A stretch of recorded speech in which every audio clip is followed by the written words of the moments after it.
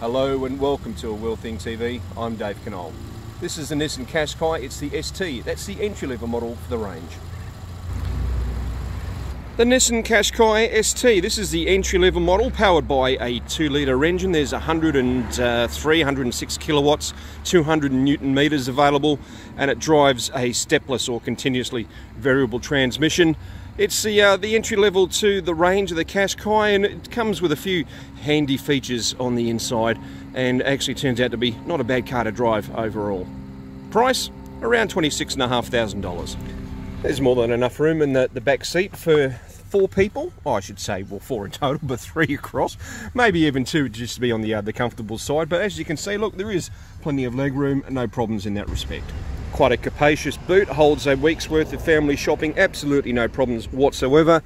And of course, underneath, like so many people do now, a temporary or a space saver spare.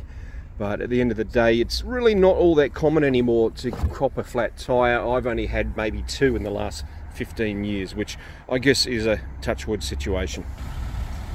The inside's comfortable enough. It's got enough little highlights. For example, this little bit of silver here on the steering wheel, or across there on the air vents. Nice, simple to read dashboard. It's got a little bit of information available through here via the steering wheel tabs, like everyone has. The only thing that really probably lets down the interior as such is this rather average looking screen. The touchscreen itself is easy to use, but it just looks quite boring, and if that's a negative in the context of what a car should look like, then it's really not that much after all, but it just probably could look a little bit more exciting.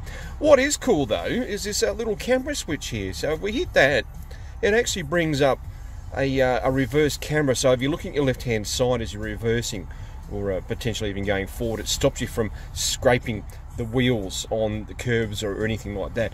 And in an entry-level model car, that's quite a surprise to see. Get the Qashqai ST out on the road, and it performs pretty well. Give it a little bit of a hoof from the line, and you can feel it get to about 3,000 RPM, and then the whole nature of the car changes. It really gets up and ramps away. It's quite an unusual experience to feel in a CVT, and it's a fairly well sorted CVT. There is a couple of niggles though, at freeway speeds around 80 to 100 Ks, and just sort of idling along and not really pressing accelerator or anything. You can feel the car just surging backwards and forth momentarily, and there's a little bit of a flicker in the tacho to say that the engine is sort of trying to get itself into the right piece of groove. Handling and ride are quite comfortable. It's a little bit sort of road noisy on the harsher tarmacs, but as an overall driving package for an entry-level car at around 26.5 grand, it's more than competent, that's for sure. Nice to be back with Nissan. This turned out to be quite an enjoyable car to drive. Plenty of room, a couple of surprisingly good little features.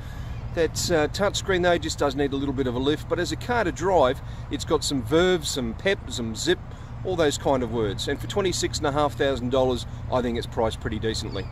For A Wheel Thing TV, I'm Dave Canole.